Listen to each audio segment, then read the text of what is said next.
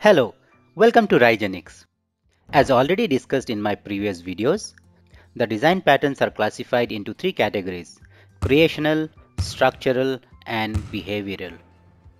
Today we are going to discuss another creational design pattern, the builder, which is, like factory pattern, deals with creation of object.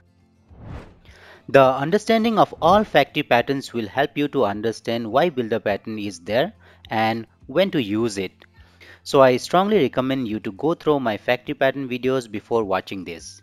Consider subscribing the channel and hit the bell icon to see all the simplified and excited videos on C#, which will help you to become a better programmer.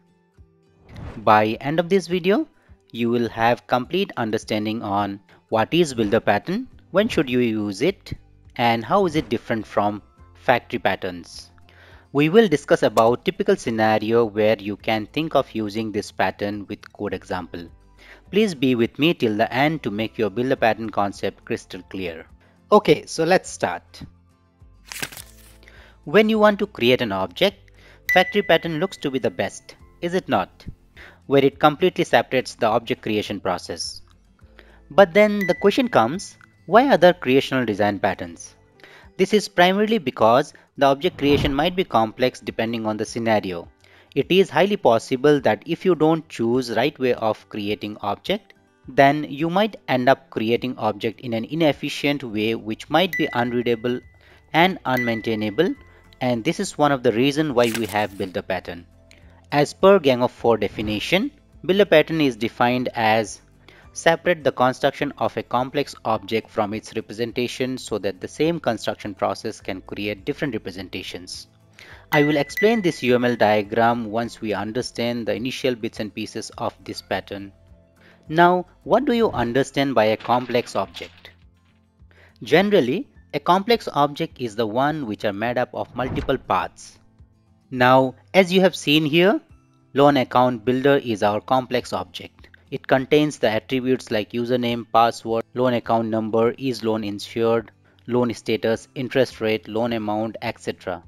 Or in plain coding terminology, it could be a class that receives multiple constructor parameters which can at times increase or decrease.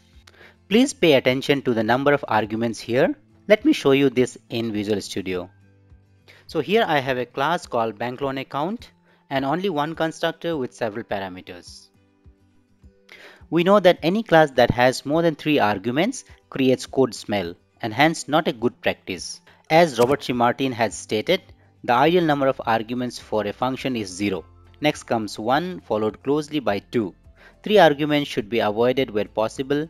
More than 3 requires very special justification and then shouldn't be used anyway. In our case, these many arguments also clearly tell that anytime these arguments can increase or decrease as well. Once this arguments increases, it will be extremely difficult for you to manage the code as it will adversely impact code readability. So this is not an efficient way of building this object where we have lot of parameters, and especially when we anticipate that the parameters might increase or decrease. Now let's come to the next part of the definition and see another scenario. The second part says the same construction process can create multiple representations. Say you want to have a different representation of this class. Perhaps say you have another class called loan insurance processor. Let's quickly create that class. Now say in this class you need an instance of bank loan account class. But this loan insurance processor class is interested to create the object with only loan account number, loan amount, and is loan insured. Is this possible here? No. With the current design, you cannot create separate representation of this class. It means it has to pass all these parameters while instantiating this class. If the phrase separate representation of the class is confusing you at this moment, please bear with me for some time and everything will be clear. Let's go back to our slide. Let's assume this is your complex object we have just seen. Now, how does builder pattern helps? The pattern can build the object part by part, joining all simple and needed parts together. It means it can pick the required arguments and can create a different representation of it. which ultimately means that it can instantiate this class with only required attributes. Here we had one class, bank loan account, but using builder pattern we can create more than one representation of it. Let's flip to Visual Studio and quickly look at the code implementation. As you can see, this class has a big number of ever-increasing constructor parameter. So this could be one of the use case where we can use builder pattern. If the class would have been like this with multiple constructor overloaded, then also it would have been a good contender for builder pattern. Let's create a loan account builder class. The idea is to go step by step or part by part and build the object with the required attribute. Now in factory, we have the method parameters. With builder, all parameters will become a field and these fields will be set using a separate method. Builders practically are most often constructed using a self-referencing method. Hence the methods will return the same builder object so that next method can be chained. Let's quickly implement this. Let's create our private fields. To make things faster, let's copy and rename the fields. As mentioned earlier, this field will be set through a method. So let's create the appropriate method to set these fields.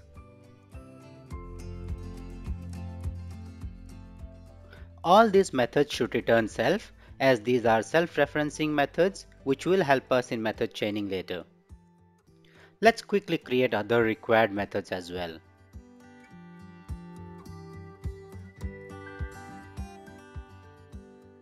Let's modify these to appropriate data type.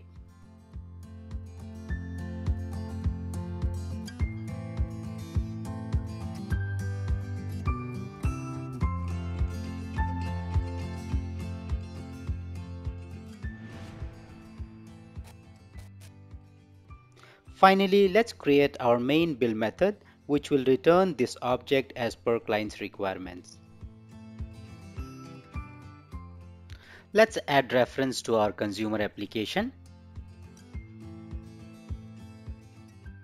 Let's consume it at consumers end. Let's add the namespace. You can see we have all the methods here. Let's chain only the required methods.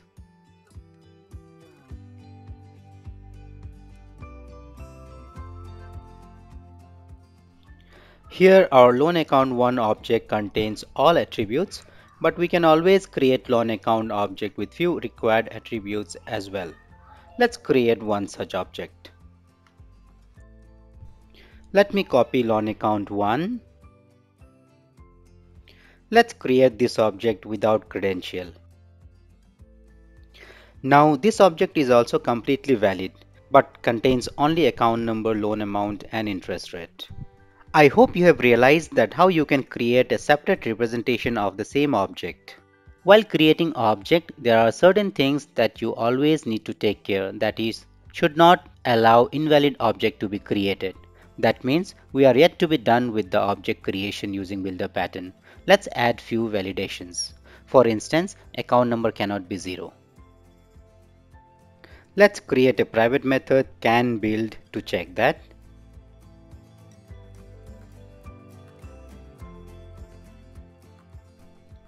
Let's put the validation before returning the build object. Let's throw a general exception here with a message cannot build a valid object. Let's build our class library. Let's see if our validation is working or not. Let me comment this and let me remove the account number from our object creation. Let me run this and see if it throws an exception. Yes, it throws an appropriate exception cannot build a valid object. I hope you realize that how efficiently you can put your validation logic. In fact, you can even do per method validation. Let's see one more benefit of builder pattern. Now say you want to add one more attribute loan status to the object. No problem, we can add it very easily. Let's see that. Let's create a self-referencing method. For now, let's name it loan status. Let's create our private field.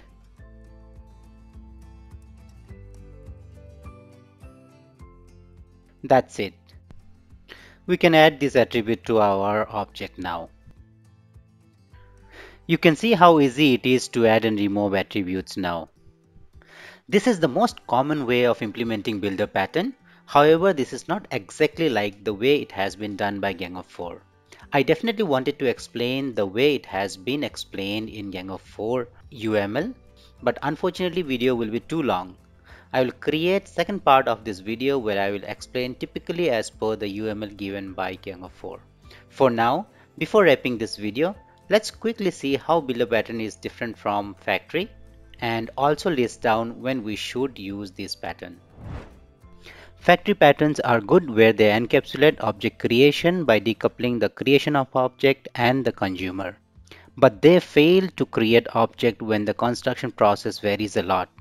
For instance, in our example, for most of the classes, some of the parameters are optional. Like for loan insurance processor, we require only 3 attributes. But since factory receives fixed signature, if we use factory, we are forced to send all these parameters. It means factory method cannot create a different representation of the object.